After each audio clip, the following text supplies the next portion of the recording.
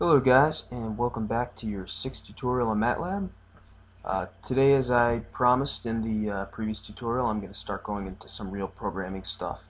So we're going to be start talking about the else, if else, etc. operators. So why don't we get started? First, I'll create a variable. I'll call him var1. Set him equal to 1. So we have our var1 equals 1. And let's start out by using the if condition, or if keyword. We use an open parentheses, our test condition. So let's say if var1 is equal to 1, press enter. We'll go to the next line. And if they're equal to one another, we want to print out a statement. So let's say the statement is var1 equals 1, I guess. Alright, so if we press enter again, we go to the next line.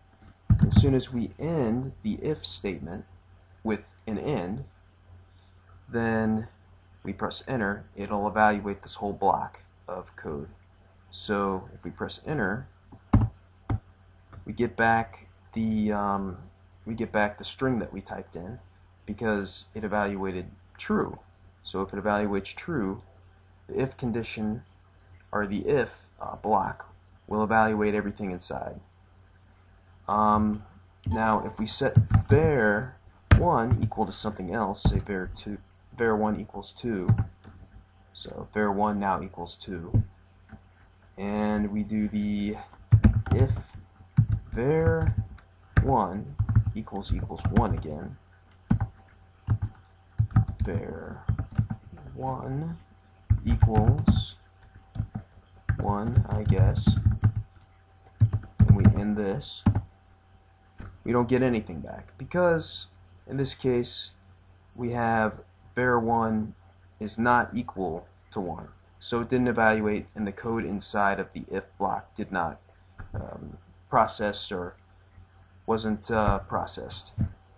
So there's also the else statement. If this condition evaluates false, then we want to do something else. So why not press the up arrow a couple times, and we'll do the same thing we did before, except instead of end, we're going to type in the keyword else, and else var1 equals something else, I guess. Okay, and then likewise we also end that with an end.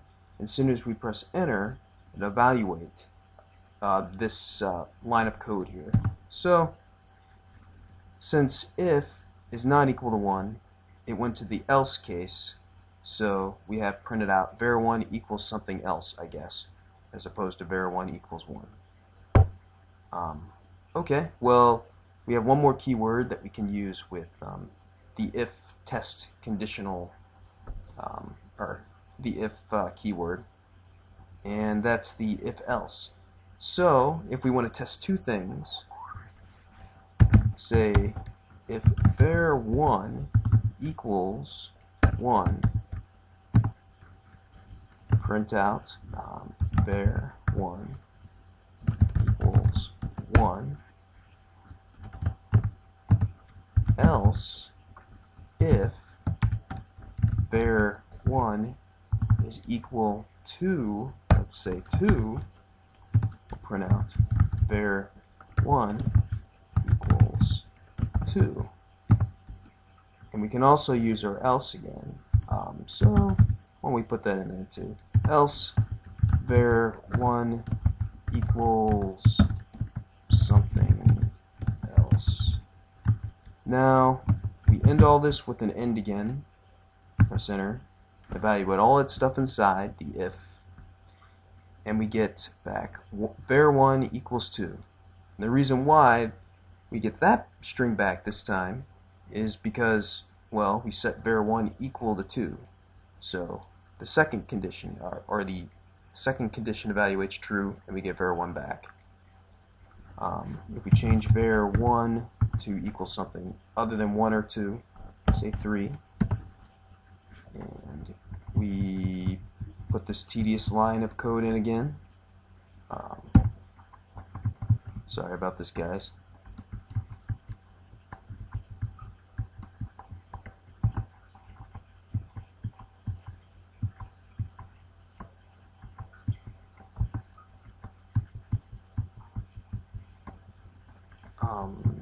Yeah, okay. Get the else back here. Why not just type it in? Else some stuff. I don't know. And we end that. And now that we change var1 to equal 3, we should get the last test condition to evaluate, because var1 doesn't equal 1, var1 doesn't equal 2. So otherwise, or else in this case, print out some stuff. And we printed out some stuff. So this pretty much concludes the if, the else, and the if-else keywords.